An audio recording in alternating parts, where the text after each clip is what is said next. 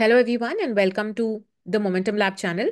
This is Geeta here, and in this week's video, I bring to you the top 5 factor-based small cases for the month of December 2024. So up until now, we have been discussing momentum-based small cases and we tried to list the top 5.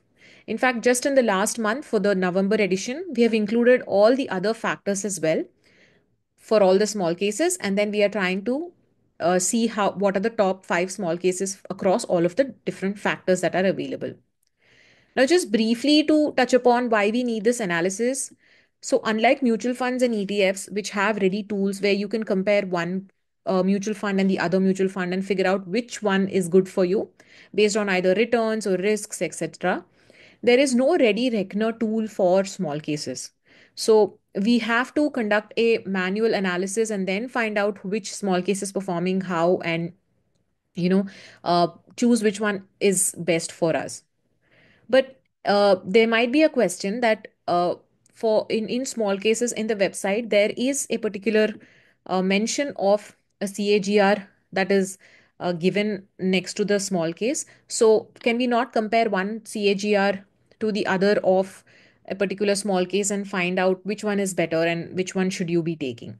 So there is a little bit more nuance over here than just merely comparing the listed 3-year CAGR, because sometimes the actual listed CAGR may not, the listed CAGR may not be the same as the actual returns. That is because there are some costs involved, just like expense ratios for mutual funds. There are also costs for running small cases, and all of that cost will add up when you calculate net returns. So I just went to the discover button over here and I'm randomly choosing the first available manager, and I'm looking at a small case over here which is at least run for 3 years, because the listed number over here is for 3 year CAGR, and I'd like to compare it with the net returns for 3 years as well. So, how do you find out what are the net returns? Net returns, firstly, is nothing but what are the returns that you get after deducting all of the costs, right? So, when you go down a particular page in the small case, you will find that there is a button where you can look at costs and returns. So, these are cost adjusted returns. Now, let me see for 3 year period what are the cost adjusted returns. So for a 3 year period, I can see that the cost adjusted returns is 17.13. But if I look over here, it is 27.28. So why this difference? In fact, a lot of parameters play a role to understand, what this difference is. So over here, we are looking just at the minimum amount that needs to be invested.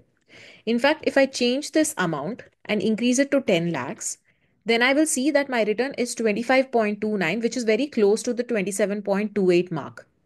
In fact, when I change the time period and put it to maximum, so when you look at the maximum time period, it is a little more than the 3 year time period of net returns, which is 26.27.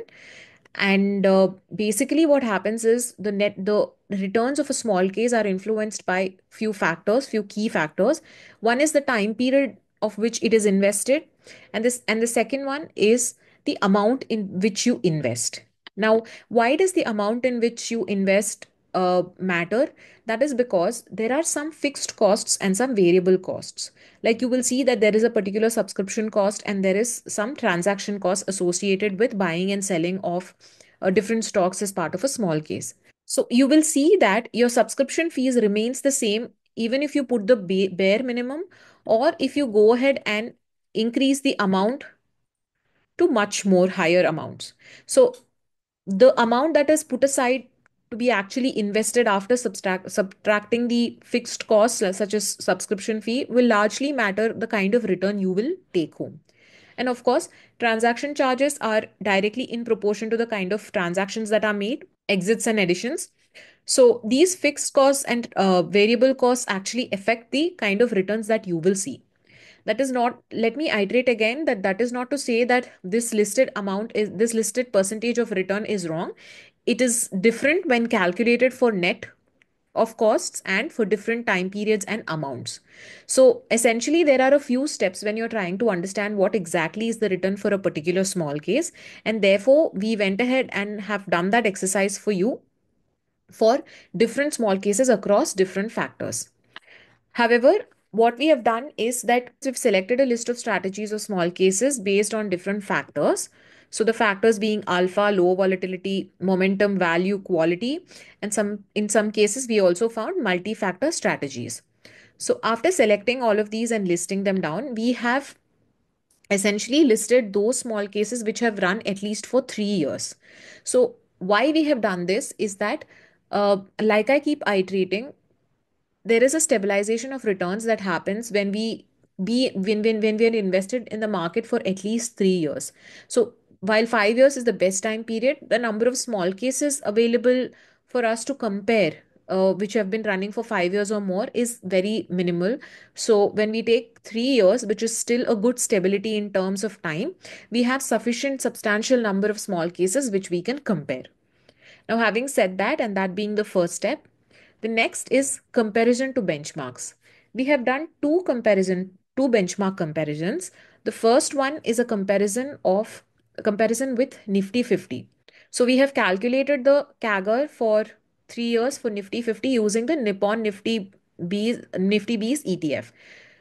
After calculating the same, we have looked at which are all those small cases which were able to beat the Nifty 50 CAGR. In fact, at this point, we are just simply looking at the direct returns that have been listed and not net of expenses. So, in the next benchmark comparison, we have selected one index for each factor, preferably a 200 index with 30 stocks. What I mean is, for alpha, we have selected Nifty 200 Alpha 30. For volatility, we had Nifty 100 Low Volatility 30. For momentum, we looked at Nifty 200 Momentum 30. So essentially, we looked at a Nifty 200 universe with a 30 index of stocks. Such was the index that was selected as benchmark for every factor. Then we compared these 3 year returns of the small cases with the 3 year CAGR of the factor and eliminated the ones that did not perform better than the factor based benchmark. So we picked only those small cases which outperformed the 3 year CAGR of their respective factor based benchmark. After doing this, we calculated a 3 year CAGR for the small cases, net of expenses for 10 lakh rupees, and then created a master list. Let me show you the master list and show you how we have calculated the same. Now, this is a list wherein we have this is a list for momentum where we have listed all of the small cases which are there in this particular factor. After doing this, the first benchmark that we have listed is the Nifty 50, which has a 3 year CAGR of 12.10. Now, any small case which did not meet this 12.10 category has been marked in red. Next is where we took the particular factor benchmark and looked at the 3 year CAGR, and any small case that has not met this criteria has been marked in light yellow. We have done this across all of the categories for quality, value, momentum, multi-factor, low volatility, and alpha. Next is a summary sheet which is a master sheet where I have listed all of these factor-based small cases. Over here, what we have done is we have included the calculation of 3 year net of expenses CAGR for 10 lakhs as well. Now, after calculating this, we compared the benchmark, the factor based benchmark again to the small cases 3 year CAGR net of expenses for 10 lakh. The small cases that are listed in gray over here are the small cases whose 3 year net of expenses CAGR for 10 lakhs did not beat the factor based benchmark. So, this is a third level of filtration where we have tried to see for the net of expenses category as well. So now you will see that many small cases have not been able to beat the factor based benchmarks when net of expenses with 10 lakhs. After marking all of these, I have listed in one place all those small cases which are running for more than 3 years, which have beaten the Nifty 50 3 year CAGR, which have beaten the particular factor based benchmarks CAGR, also for the category of 3 year CAGR net of expenses. I have put all of those small cases over here and listed them based on each of the factor. and then conducted a very simple sort. So first sort that I have done is just based on the 3-year CAGR. So whichever small cases have had the highest 3-year CAGR net of expenses for 10 lakhs, I have put down the top small case in each factor. Because if I just look at the top five, then sometimes only one factor would seem to dominate. In case you want to look at it that way as well, you can go ahead and look at it. The sheet is accessible in the free tools folder, which will be listed in the description. So, this is the final list of top five small cases in each of the factors. One is based on CAGR net of expenses, and the other is simply based on the Sharpe ratio or the risk to reward ratio. So for the CAGR net of expenses, we have the first is a value, and we have Omni Bharat Defense in that small case, which has a 78.52% 3-year CAGR net of expenses with a Sharpe ratio of 3.36. The second one is Quality, again by Omniscience Capital. It's an Omni Capital enablers, and the return is 31.82% with 2.58 as the Sharpe ratio. Momentum stands at third with weekend investing MI Evergreen and 28.51% 3-year CAGR and 2.58 Sharpe ratio. The fourth one is Alpha, is managed by Ambarish Baliga, Underdogs 2 Will Shine Series 1, 25.53% 3-year CAGR net of expenses and 2.65% Sharpe ratio. The last is Low Volatility with Estee as the manager, Gulak Gear 6, 24.74% with 2.64% Sharpe ratio.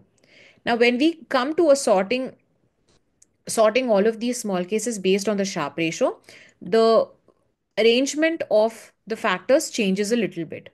So even for the Sharpe ratio, value is first, but for the Sharpe ratio, alpha replaces quality. Quality comes at the third. Low volatility, which was fifth for CAGR, now takes the fourth rank, and momentum falls from three to five. So this the same small cases which have been represented for CAGR net of expenses are also represented here itself, but just the order has changed because we have now prioritized the Sharpe ratio. So highest to lowest Sharpe ratio has been prioritized. So this has been the top five small cases, factor-based small cases for the month of December 2024. We'll also be presenting for the month of January in the next month. Thank you for joining us and see you in the next video.